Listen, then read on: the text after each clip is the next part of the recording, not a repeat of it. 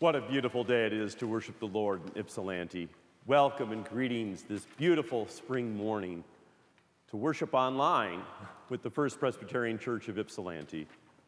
So I offer you this greeting that, beloved, we are God's children now. When Christ is revealed, we will be like him. Almighty God, through your only Son, you overcame death and opened to us the gate of everlasting life. Grant that we who celebrate our Lord's resurrection may, through the renewing power of your Spirit, arise from the death of sin to life of righteousness, through the same Jesus Christ our Lord, who lives and reigns with you in the unity of the Holy Spirit, one God, now and forever. Amen.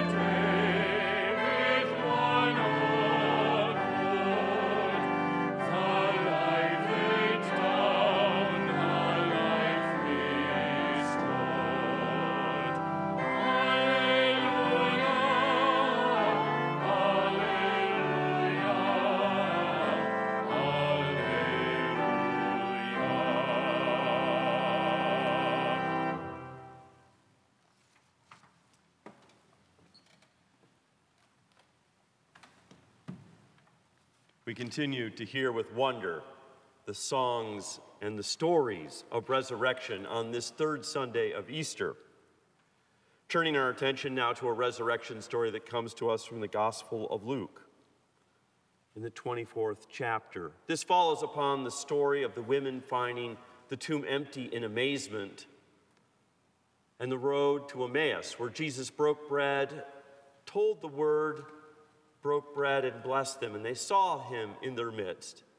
And last week we went to that John's Gospel of Thomas, the doubter. And this week we find Jesus again with the disciples in the 24th chapter of Luke, beginning at the 36th verse. For Jesus himself stood among them and said to them, "Peace be with you." They were startled and terrified and thought they were seeing a ghost. He said to them, "Why are you frightened? Why do your doubts arise in your hearts? Look at my hands and my feet and see that it is I, myself. Touch me and see. For a ghost does not have flesh and bones, as you see that I have." And when he had said this, he showed them his hands and his feet. While in their joy they were disbelieving and still wondering, he said to them, "Have you anything here to eat?" They gave him a piece of broiled fish, and he took it and ate it in their presence. And then he said to them, "These are my words that I spoke to you while I was still with you, that everything written about me in the law of Moses, the prophets, and the Psalms must be fulfilled." Then he opened their minds to understand the scriptures. And he said to them, "Thus it is written, that the Messiah is to suffer and to rise from the dead on the third day, and that repentance and forgiveness of sins is to be proclaimed in his name to all nations, beginning from Jerusalem. You were witnesses of these things. This is the word of the Lord. Amen.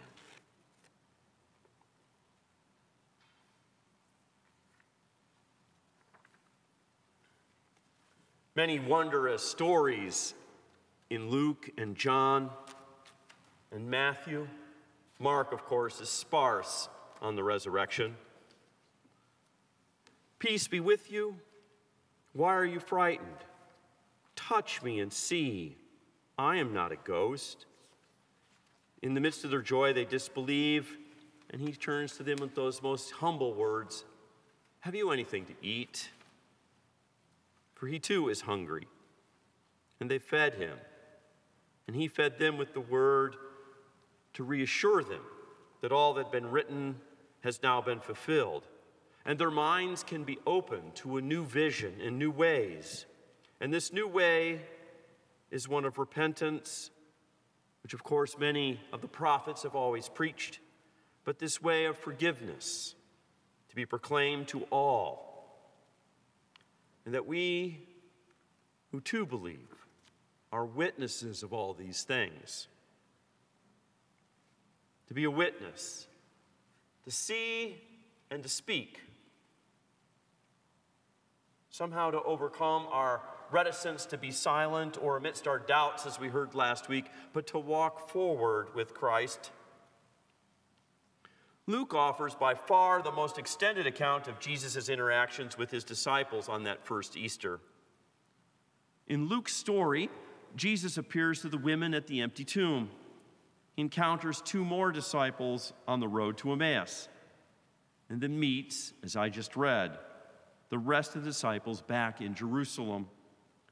Luke, it appears, is at pains to explain how Jesus' death and resurrection fulfill the promises of the Old Testament and its implications for the life of his community, and then by extension, of course, all of us. All of us who are witnesses until the ages, that great cloud of witnesses in every time and place, cheering us on from the balcony, as the preacher of the Hebrews reminds us. In this light, the first two panels of this resurrection triptych is a medieval term where they would paint panels of the story of the resurrection to put up in front of the church great illuminated pictures of the resurrection, the crucifixion and resurrection of Jesus. Well, in this triptych today, the first one parallels to a large degree that of Mark and Matthew. They went and saw the tomb was empty, and they went and shared the good news in joy and in fear. The second, the road to Emmaus, a village about 9 miles from Jerusalem, lays out a pattern of how Jesus interacts with his disciples by mirroring the worship of Luke's community and many Christian communities ever since. They encounter with the living Lord, the proclamation, understanding of the word, a meal where bread is broken and wine is shared, and then the sending forth as they ran back to Jerusalem to tell the others. But the third one today is different. Now, I'm only guessing here, but looking at the words Luke has said about Jesus wonders, do you think I'm only a ghost? That perhaps writing 50 or 60 years after the events he is narrating, Luke is contending with questions in the community or out there on the street, about whether Jesus was really raised from the dead, or whether the initial disciples just had visions about him.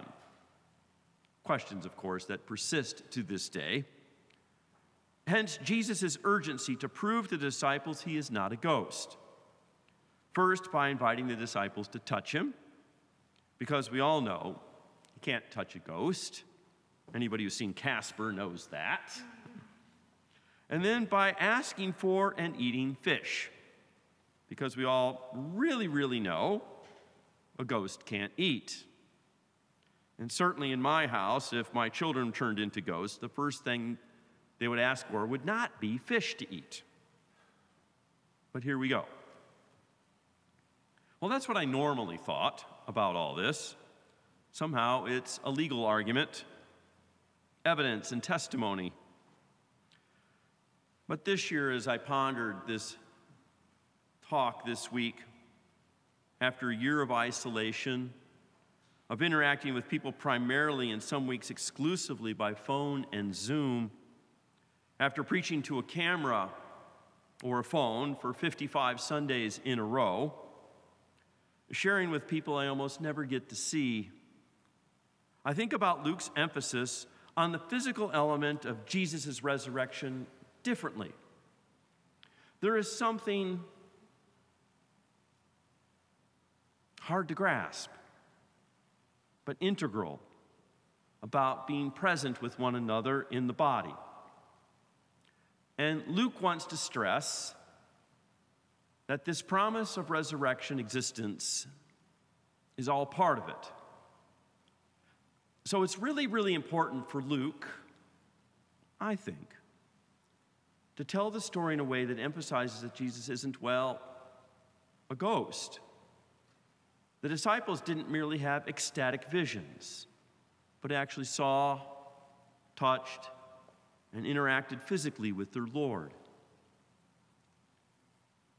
All this reminds me of Paul's letter to the church in Corinth in the 15th chapter, which is the promise often read at funerals, where he insists on the resurrection. He writes, "Now, if Christ is proclaimed as raised from the dead, how can some of you say there is no resurrection of the dead? If there is no resurrection of the dead, then Christ has not been raised. And if Christ has not been raised, then our proclamation has been in vain, and your faith has been in vain." Paul can almost sound defensive in these lines if he's trying to threaten or bully the Corinthians into affirming Christ's resurrection. But the urgency for Paul becomes clear just a bit later on.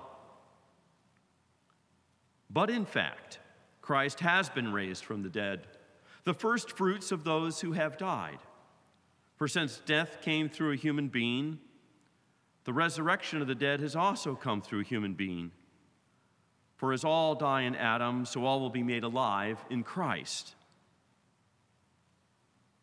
What's at stake for Paul, and I believe for Luke, is not about affirming a doctrinal, let alone a metaphysical assertion, but instead linking God's redemptive work to our actual experience. Paul here is what he always has been, one who gives witness as a pastor to the grace of God and God's living presence. To us who are physical, material, flesh and bones kind of people, one temptation of the people of faith, I think, is not so much as to disbelieve, which was last week's sermon. For as I said last week, doubting what happens when God gets involved in our lives seems like the most natural and biblical response possible. But the primary temptation for this Sunday, we were reminded, is to reduce and describe and contain God's actions in ways we can easily understand. There's some advantages in that. Perhaps if we can't understand God, then God would remain beyond us, which in turn means we can't tame or domesticate or control God. And well, we do tend to fear those things we can't control, death being chief among them. Perhaps the chief way we attempt to describe and understand and ultimately limit and control God is the all too natural belief that A, God is certainly way, way beyond us. And therefore B, the chief task of the religious life is to improve ourselves and to reach towards God, which maybe we can control. Each and every day I become better and better in every way. The end result is to be less human and more like God. eventually escaping the confines of this mortal life to live as a spirit with the eternal spirit, and all that jazz. In contrast, the Bible over and over again tells us we cannot domesticate God. Across the scriptures, and particularly in the New Testament, the story told is not one of our journey, humanity's journey, as one of improvement and spiritual enlightenment, but rather it's actually the eternal and holy God that embarks on a journey to be like us and to encounter us where we are, from the pains of Mary's childbirth and Jesus' messy birth, as if there's any other kind, to his grief over losing a friend, to both his joy in and disappointment with his disciples, to his isolation in Gethsemane and despair on the cross. The picture of Christ's life and ministry and death is one of God embracing all of that we are, all who we are, just as we are. God understands us as we are, embraces and accepts us as we are, loves us as we are, and redeems us just as we are. So also in the story of the resurrection, God comes to real people, redeems real people, promises to resurrect real and also physical people. Perhaps it's understandable to want to question physical resurrection. And of course, the disciples and anyone else who takes it seriously do question it.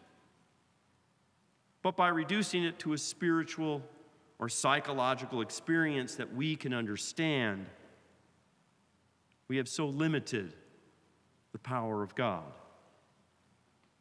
For the flip side of all this is to recognize a God that we can understand and describe probably really can't save us. In Auden's little poem, For the Time Being, the shepherds make their way to Bethlehem.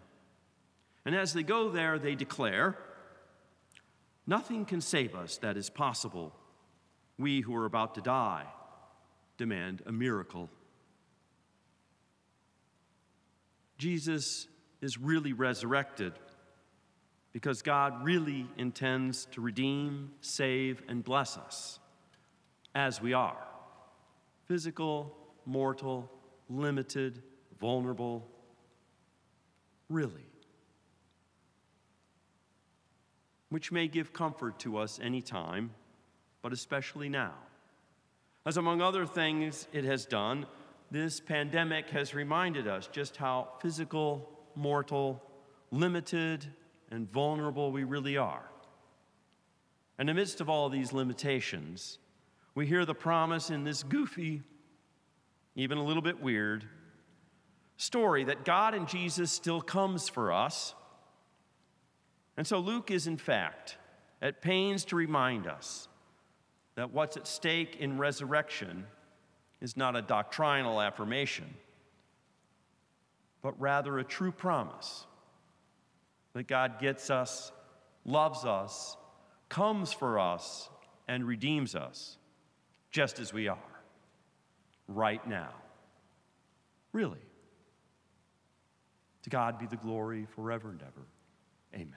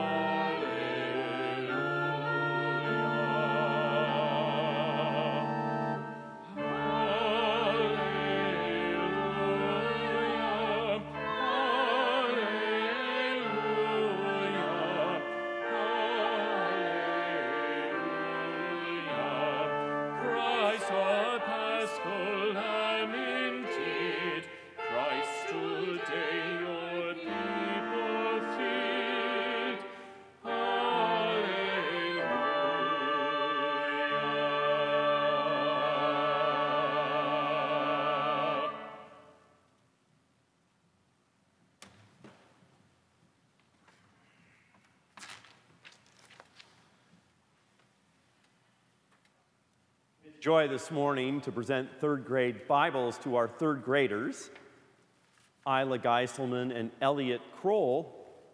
Of course, they're home today, but I wish them well and blessings in their families. So we have a new adventure Bible. They're in third grade and reading well. I know both of them. And let me just share, every time we dedicate our Bibles, the delight of Alice Calder designed a bookmark many years ago. And I'll just read it and share it with us all, where she says, under our left thumb you will see, you take your Bible in your hand, and under your left thumb you will see the laws of Genesis to Deuteronomy. After that section is a large one about kings who was in charge. Open it up to the middle, and you will find each in half a psalm in your palm. That's where you'll find the book of Psalms. Now take the back half and divide it in two, and you're at the gospel, Jesus' word for you. Go back a section towards your left thumb. All those prophets tell us what is to come.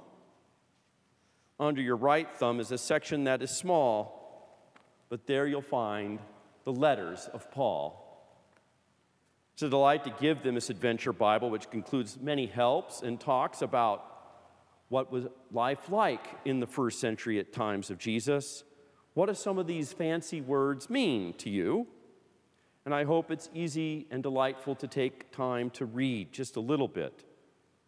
If I was to tell you where to start, I would say read the first 10 Psalms to get an idea of the flow. But then pick a simple gospel, like Mark's or Luke's, and just read it straight through.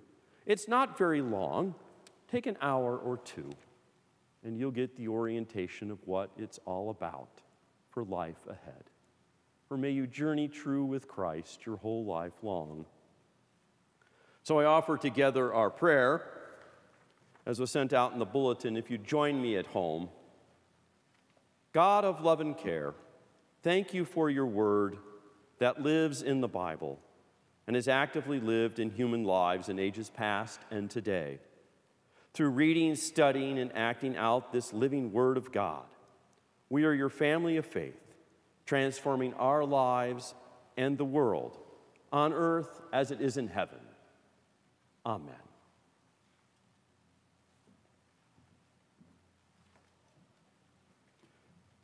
So, gracious God, we come to you in prayer this day, that all who are weary and carrying heavy burdens would come to this table in prayer wherever they are, just as they are. For Christ has come to meet you in the room you are locked in the places you go fishing and rejoice in the places you bow your head and grieve in, when you sit around a table with family or friends and break bread together. He is there in the midst of us with his living presence. So, gracious God, hear our prayers. We pray for your church, the proclamation of truth with humility, truth with flexibility, truth that meets people where they're at in the wounded places and the joys of their life, to delight in them as he delights in us, to cry with them as they mourn and cry, to instill with courage as he gives us courage for the living of these days. For gracious God, we lament that we are not face to face with each other, but we wait for the time when we can come together through the work of science, through the work of efforts of policy, for the work of individuals, inoculating and serving and caring, that we can return safely to being in each other's presence and not put one another at risk of illness and even death. Gracious Lord, guide us and keep us as your church until we come together again. Dearest Lord, we pray for families, especially for children who are home all too much, isolated from friends and activities. Inspire their parents and those others who are teachers and caregivers of youth to reach out to them and connect. For it is through connection that you have made us and created us, just as you were one in the Father, Son, and Holy Spirit. May we be one as the body of Christ. Through all faiths and all traditions, we realize that when we look upon each other face to face, we are truly human and truly loved. Gracious Lord, we pray for our members in our congregation, for Harold Lanning, for Mary Hall, for Mary Shell and Mary Ann Ray Green, for others who have heavy hearts, for those who are looking for work,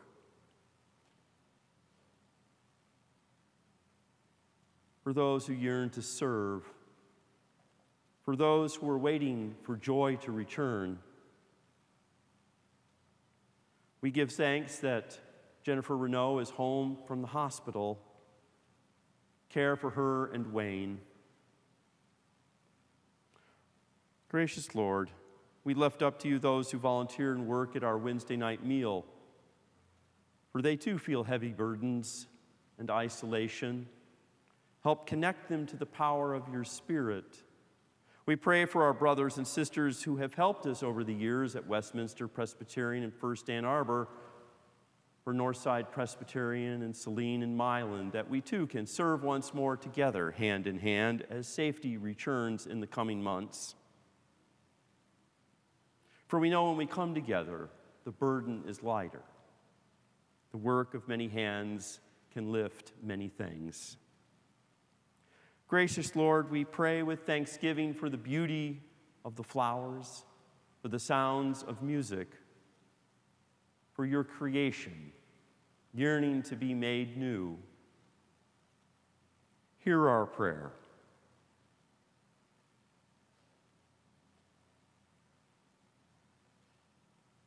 May the word that has inspired many saints along the way, from as we heard yesterday, from St. George's Chapel, a word that inspires princes and queens, a word that inspires the gardener and the cook, the word that inspires the children, the word that keeps us and holds us and brings us home.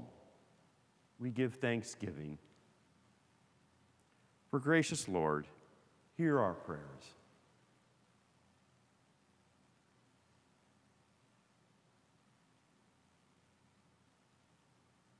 May we, as the people of God, pray together. Our Father, who art in heaven, hallowed be thy name. Thy kingdom come, thy will be done, on earth as it is in heaven. Give us this day our daily bread, and forgive us our debts, as we forgive our debtors. And lead us not into temptation, but deliver us from evil. For thine is the kingdom, the power, and the glory forever. Amen. Alleluia.